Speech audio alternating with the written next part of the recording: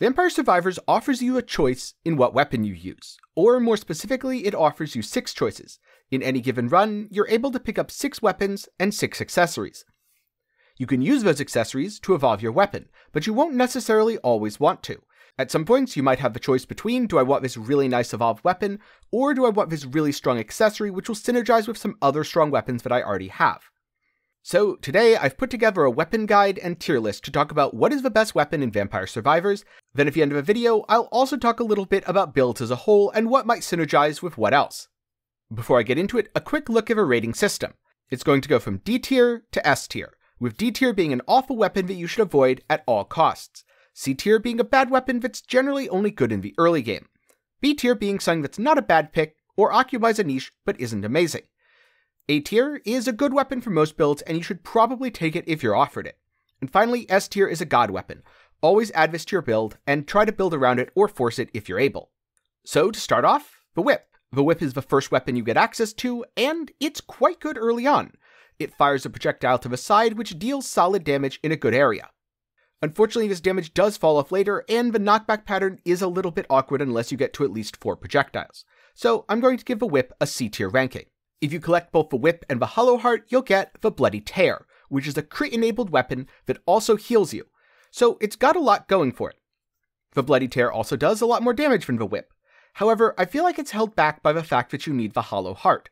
Extra life isn't all that useful most of the time, as you should do your best to avoid damage entirely. So I'm going to be giving the Bloody Tear an A tier ranking, because while it is a very solid weapon, it has utility and very good damage, especially if you're standing beneath enemies. It isn't perfect because the accessory required makes your entire build a little bit weaker. Now, as an overall ranking, I'm going to give both combined a B. Or if you're using the Slash Arcana, then an A-.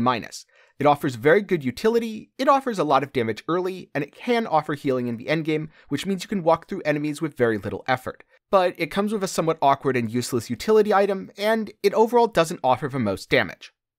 Next up, the Magic Wand. The Magic Wand fires a projectile towards a random enemy. It scales with projectiles, it scales with projectile speed, and it's really low damage. In fact, even in the gameplay when I was picking it up, I was struggling to clear things from the start. So I'm going to give this weapon a C-. If you combine the Magic Wand with the Empty Tome, you get the Holy Wand. The Holy Wand is exactly like the Magic Wand, except it now fires continuously. The damage is still pretty weak, but I will say that at the very least, the Empty Tome is quite good and very effective for a lot of other weapons, so I'm going to give it a C+ here. In totality, I'm going to give the Magic Wand and Holy Wand a ranking of C. I'd avoid this one unless you're given no other choices, because while it does do okay damage early on, it falls off very, very quickly, and by late game is arguably useless. Though it does come with a very nice passive item, so maybe you can pick it up if you already have the item because you want it to boost something else. Next up, the Knife, which is another weapon that's unfortunately held back by an awkward damage pattern. It hits reasonably hard, but it always aims in the direction you're going, so as you're running away from enemies and trying to kite them early, you're missing a lot. As a result, I'm going to give the Knife a ranking of C tier. If you combine the Knife and the Bracer, an accessory that gives you projectile speed, you'll get the Thousand Edge, which is like the Knife and fires continuously. It does okay damage, and by the time you get late into the game, you're almost always going to be surrounded by enemies anyway, and in a target-rich environment, it starts to do pretty well. So I'm going to give the Thousand Edge a B tier. This means that the combo overall will have a ranking of B tier, because it gets better as you get to the late game, and the early game, while awkward, can often be augmented by picking up a good second weapon. On the other hand, if you're using the Slash Arcana card, this becomes a ranking of A+. It greatly increases the damage output, and you can very effectively use the weapon to clear a path in front of you. At that point, you might even want to pick up a Clover so that you get more crits and do more damage. Next up, we've got the Axe, a very high damage skill that's great for early game. As you throw an axe, it kind of arcs above you and then falls below you. In a lot of stages, having a weapon of this attack pattern is very efficient, as it means you can either go up or down to avoid enemies. So I'm going to give it a rank of A tier. You combine the axe with the Candelabrador, or Candelabra in English, to get the Death Spiral, which works a lot like the axe, except that it fires in a ring around you and has a very good knockback. The Death Spiral is an incredibly powerful weapon, and always a good pickup to have, so I'm going to give this an A tier. This means the weapon has an overall ranking of A. It's a good weapon early, it's a good weapon late, and it comes with a good item, since increasing area of effect synergizes very well with a lot of other powerful weapons. If you have a Slash Arcana, then it becomes an S tier weapon that does absolutely incredible damage, and is easily one of the best weapons in the game. Next up, we've got the Cross, a weapon that I kinda wanted to like, but it never really works out. The Cross is a boomerang type weapon that scales really well early on. As you get multiple projectiles, it's pretty efficient at clearing the screen, so I'll give it a B rank. You combine the Cross with the Clover to get the Heaven Sword. And this is where things fall apart, because while the Cross is quite good, and the Clover is quite good as an item, the Heaven Sword's very awkward. It hits reasonably hard, and it can crit, but it only ever fires one projectile, and just kind of randomly bounces around the screen. So while it does pretty decent damage, it's rarely giving you damage where you need it. As a result, you can often get surrounded and killed if you're too reliant on this weapon. Therefore, the final ranking is A tier just because it does very good damage. And overall, I'd say this is a B+. If you have Slash, it becomes a little bit better, and I'd give it a ranking of A-, as at that point the single target does become really good. Most of the time, though, it's not worth giving up the extra projectiles from the Cross, and by the time you get to late game, Cross doesn't do enough damage anyway, so it's a fairly awkward choice. Then we have the King Bible, a weapon that requires duration and scales off of projectiles. It causes one or more Bibles to rotate around you, damaging all enemies. Unfortunately, early on, it has a very low uptime, which can make it extremely difficult to use, so you can pick it up as a secondary weapon, but because it's a late bloomer, I'm going to give it a rank of C tier. Now, remember how I said the King Bible was a late bloomer? Well, if you combine it with Spellbinder, an accessory that increases duration, it becomes the Unholy Vespers. Now it has infinite duration and circles around you, damaging and knocking foes back. If you have projectile speed, this scales incredibly well, as does number of projectiles. Kinda creates a nice safe bubble into which enemies struggle to enter because they're very often knocked back. I'm going to give the Unholy Vespers a ranking of A tier. But the overall ranking is B tier, because you either need other weapons that scale off of duration, or you lose all the value of your accessory when you evolve a weapon. And while Unholy Vespers is strong, and certainly scales very well, it's not really any stronger than something like Death Spiral, and pales in comparison to some of the best choices on the list. So while it's a fan favorite, and it does feel good to play, overall, it does feel a little bit mid-tier. Now some weapons you shouldn't trust your first impressions. When I picked up the Fire Wand at first, I thought, well, it has good single target, but overall, it's very awkward to use. However, in combination with the Heart of Fire Arcana, it becomes one of the strongest weapons in the early game for killing bosses. Therefore, I'm going to give it a ranking of B tier. You combine the Fire Wand with Spinach, one of the best utility items to pick up in the game, to get Hellfire. Instead of shooting little fireballs, you shoot large piercing meteors that deal absolutely massive damage. Hellfire will only kill everything in one direction, but most of the time it will kill everything, which makes it a very safe weapon to use. It has solid knockback and very good damage scaling. So I'm going to give Hellfire a ranking of A tier. This means overall, the Fire Wand in Hellfire is about a B+, though if you have the Heart of Fire, it definitely becomes A+ tier. It can be a little awkward to use early as it doesn't boost your clear, but it's one of the best boss killers in the game and far easier to use than something like Axe. By the time you get to the late game, it scales well off projectiles and projectile speed, meaning it's a late game powerhouse as well, but it won't deal as much massive damage as some of the S tier weapons.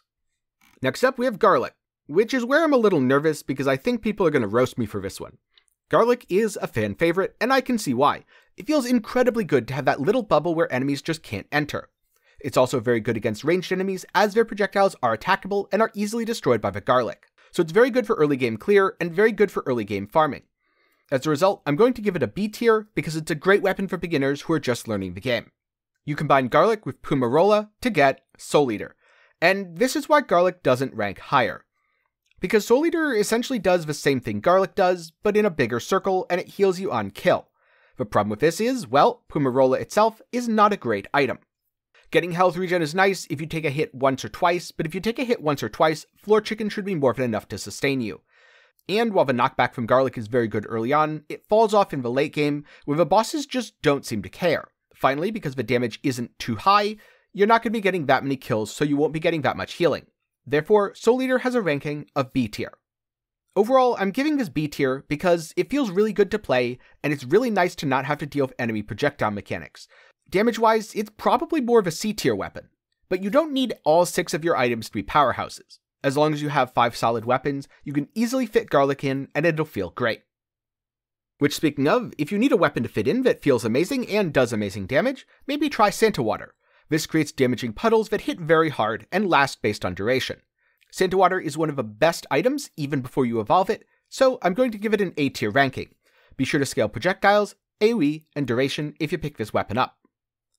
The other nice thing about Santa Water is it's evolved via the Attract Orb. Attract Orb is nice because it lets you pick up loot from greater distance, so you get far more crystals faster as you're leveling up and as you're kiting enemies. Santa Water evolves into Borra, which causes the puddles to grow and move towards you. This is absolutely amazing and one of the best things in the game. Borra does absolutely massive damage, it can murder bosses, and it gives you a personal, safe space bubble since the puddles are always converging on your location. It is incredibly effective at keeping enemies away from you, and I couldn't be happier. Easy S tier. Overall, there's nothing bad here. Santa Water is solid even from the start. It scales really well with a lot of choices for other good items. The utility item you pick up to evolve it is very good, and the evolved version is one of the best weapons in the game. So as a whole, this is an easy S tier. And speaking of easy S tiers, there's also the Runetracer.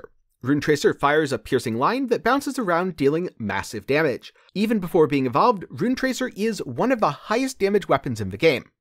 It also has great utility, and if you ever get surrounded, it will clear a path due to the nature of piercing lines. Scale it with projectiles for more damage. This is one of the only base weapons that truly feels like it earned the S tier ranking. If you pick up some armor, you can evolve a Runetracer into No Future. No Future causes the Runetracer to work exactly the same as before, but now it's also constantly exploding, clearing even larger swaths of enemies. The damage this deals is pretty absurd. It scales with projectiles, duration, projectile speed, and so much more. Runetracer and No Future is so strong that you don't have to worry about the fact that armor isn't giving you damage. You don't need damage anymore because everything is just going to die. So I'm giving it a ranking of S+. Overall, unless you're going for something specific in your run, you should always try to take and evolve Runetracer. It does absolutely massive damage and it will hard carry you in the endgame. About the only downside is it's not omnidirectional, but that aside, it'll still be very clear which direction it's going, so you can go that way and avoid the most dangerous enemies. It's got absurd base damage, and the coverage scales really well with duration and projectile speed, so I'm going to give this an overall rank of S+, despite the evolution item being fairly useless. Next up, we've got the Lightning Ring, which is unfortunately good at clearing, but lackluster overall. It's good at clearing because it deals with things that are far away from you very effectively. The problem with that is, as things get closer, they're infinitely more dangerous. So if it doesn't blast stuff that's far away from you, and it does reach you, you're going to be in trouble. Therefore, I'm giving it an overall rank of C+. However, the Lightning Ring has one really cool thing going for it. It's evolved with the Duplicator Ring. The Duplicator adds projectiles, which makes it one of the best items to pick up regardless of your build. If you do, you get the Thunder Loop. I don't know if you've ever heard the phrase, lightning never strikes twice, but with a Thunder Loop, it absolutely will. You'll decimate large sections of a screen, again, mostly away from you, so you'll need something else to handle close range, such as, let's just say, some Unholy Vespers. Because it's easy to evolve, and because it does have a very effective damage output, one that's just a little below the powerhouses like No Future and Borra, I'm going to give Thunder Loop a ranking of A tier. So overall, this is a very solid weapon that clears well early and can do damage late game. It's got an incredibly strong item pairing, but it comes with the awkwardness that it can't really deal with enemies that are right on top of you, the things that are by far the most dangerous. So Lightning Ring and Thunder Loop earns an overall ranking of A-. And now we have everyone's least favorite weapon, or at least one of them, the Pentagram. It deletes every enemy on screen, but also, at low ranks, deletes their loot. If you pick this up too early, it will be straight up detrimental to your run, so I'm giving it a rank of D tier. You combine Pentagram and Crown to evolve it into the Gorgeous Moon. Crown itself is a very nice item that increases the EXP that you get. Gorgeous Moon deletes enemies, but doesn't delete their loot. It also increases the EXP gain that you get. The weapon will cycle through phases of a moon, turning off, then turning on, then deleting everything, and then collecting all the loot dropped by the deleted enemies. While it is an S tier weapon and certainly earns it, remember you do have to pick up a Pentagram and struggle through that. So overall, I'm going to rank the combo B-. It's good if you want to get EXP for late game, but it can ruin your run if picked up too early. And I've never really found that the screen wipes came at a time that were really useful, or saved me. It felt more like a win more gimmick.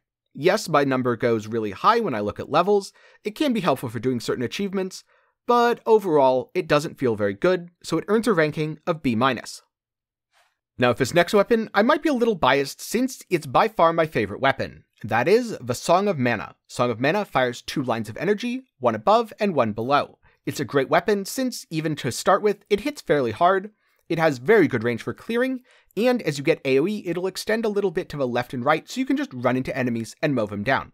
Overall ranking, A tier. You combine Song of Mana with the Skull Maniac to get Mannajja. Mannajja is an incredibly powerful weapon. With high amounts of duration, it's up almost all the time, and it hits a majority of the screen. It is incredibly satisfying to use. You have all of the benefits of running into enemies, which you saw with Garlic, with none of the downsides of dealing low damage. It's also got solid knockback, and overall feels really good, therefore earning a rank of S tier. There's one thing though that holds the overall score back, which is the evolution item. As powerful as Mannajja is, it needs to be. The evolution item actively curses you. This makes all enemies stronger while you're holding the skull. So keep in mind that to use and evolve this amazing weapon, you will be playing self-made hard mode, but it certainly gives the stats to warrant that level of detriment when it comes to the evolution item. Overall, I'm going to give it a ranking of S-. Now there's 2 more weapons that can evolve, except they evolve in a really interesting way. These don't just require you to have a specific accessory item, they require you to have a specific pairing weapon. The first of which is the guns, 8 Vespers and Phiera de Tuphello. I apologize for my pronunciations, they're probably all terrible. These guns start off as one of the better projectile weapons in the game, since they fire fairly frequently and they have a good spread pattern. You can kind of think of this as exactly what a knife or magic wand does, but a lot better, earning the rank of B tier. If combined with a Phieraggi, a revive item, you get Phieraggi. You'll also get 1 open slot to pick up a new weapon. This is an omnidirectional laser with good damage and a lot of scaling. Overall, I'm going to give Phieraggi the ranking of A+. It does certainly hit quite hard, but certain other weapons do outshine it, and it isn't the best for knocking things away, as it's just kind of a passive damage aura. So overall, I'm going to give this an A-, not because it's bad, but because it's very tricky to evolve. You need to find both weapons, at least unless you happen to start with them, plus the Phieraggi. Phieraggi is very powerful, you should absolutely pick it up since it gives you a revive. However, because it gives you a revive, it's pretty rare and it's not uncommon to go through an entire run without being offered it. And so, if you get offered it late in the run, you probably don't have room for the guns, and vice versa. Then we have the birds, Peachone and Ebony wings. These kind of fly around you and deal damage, but again, aren't the most effective.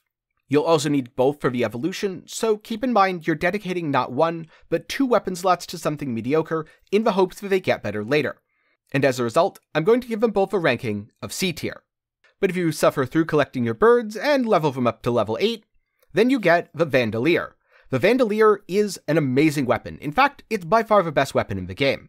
It has huge damage, great area, and absurd scaling. It scales off of duration, projectiles, and pretty much everything else you can think of.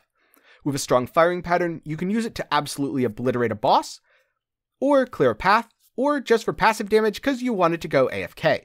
Vandalier is an S++ weapon, the strongest weapon in the game, if you were wondering based on the title, and absolutely something that's worth targeting. Remember, when you combine the 2, you will get an empty weapon slot back, so factor that in as well. Overall, I'm going to give this combo a ranking of S+. The 2 birds you start with aren't very good, in fact they're very mediocre, but you can pick them up in the mid-game when that won't impact you as much.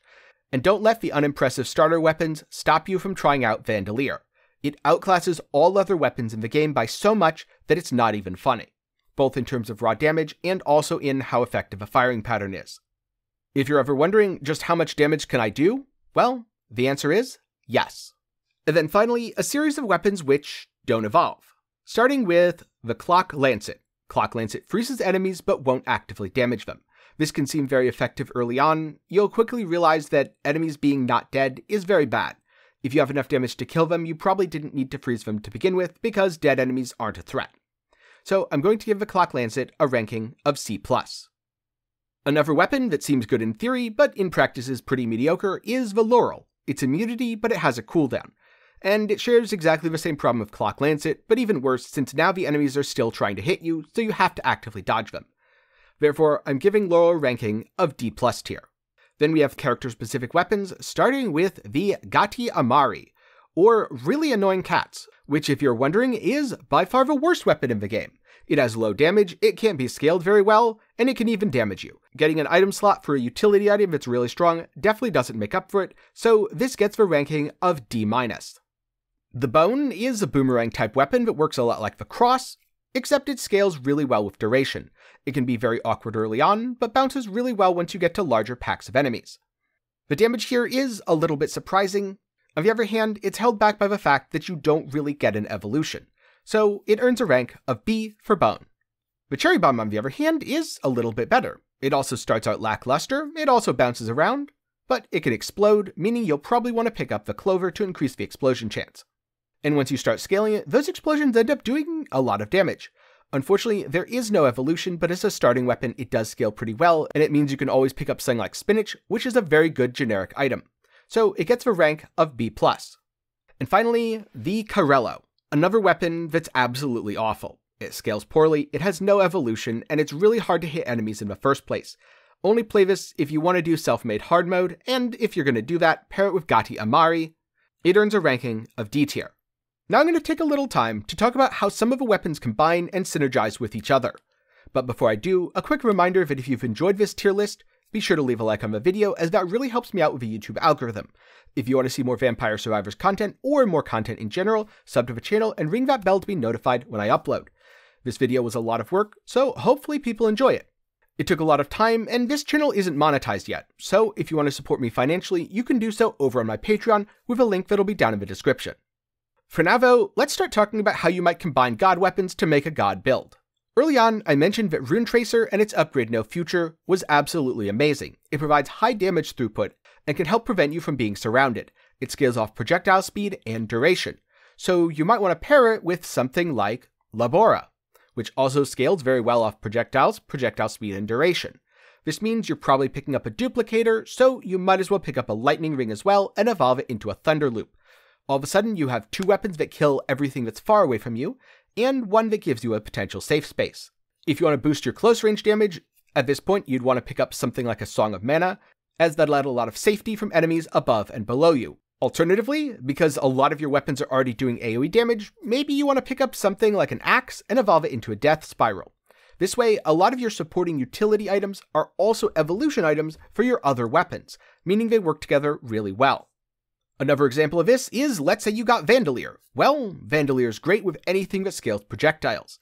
On the other hand, maybe you started with Song of Mana. Well, Song of Mana does want AoE, so again picking up an axe and a death spiral could work really well. Borra scales very well off of AoE and duration. Now you've got a really good shoe-in. You probably already have enough damage that you don't need to force No Future, so instead, maybe you'll grab a Gorgeous Moon. At this point, your damage should be good regardless, so you might as well delete enemies, get a bunch of loot, and pump your level up a lot faster. Alternatively, you could want to do a crit build. You'll start on something like Knife or Whip, you'll grab Axe, you'll grab Heaven Sword, and you'll go from there. If you want to focus on making safe spaces for yourself, you might again want to start Song of Mana, grab Unholy Vespers, remember the duration will scale really well once you get the Mannajja, grab a Death Spiral, and toss some Garlic on top. This will make it so that enemies really can't approach you, no matter how hard they try. So these are just a few examples of builds that you can make by combining various weapons. In general, I'd aim for 2 or 3 really high damage weapons, 2 or 3 good utility weapons, and then fill the last 2 with pretty much whatever you want. If you're me, you do it based on what good accessories you get. So I've included Thunder Loop in a lot of builds just because Duplicator is very good. And sometimes I'll even do something crazy, like take a Song of Mana, but then not evolve it because I don't want to pick up a Skull of Manic. Instead, I'll grab Spinach, since Spinach goes well with absolutely everything. And so now, I only have one question that's left. What's the best build in Vampire Survivors? Which 6 weapons and which 6 accessories combine to be the most powerful? Let me know your thoughts down in the comments below. Thank you for watching. If you have any questions, be sure to put them down in the comments below, or join the Discord, where you can ask questions, get build help, and hang out with the community. A special thanks to my patrons and YouTube channel members. They're awesome, and they get to show it by having their name on screen in the credits of all my videos. So if you want to see your name here, be sure to check the link in the description. You can also help support me by purchasing Steam games through my Nexus. And if you want a water bottle or a cool shirt, I have a link to my official merch shop in the description. I hope you learned something today, and I hope to see you again sometime soon.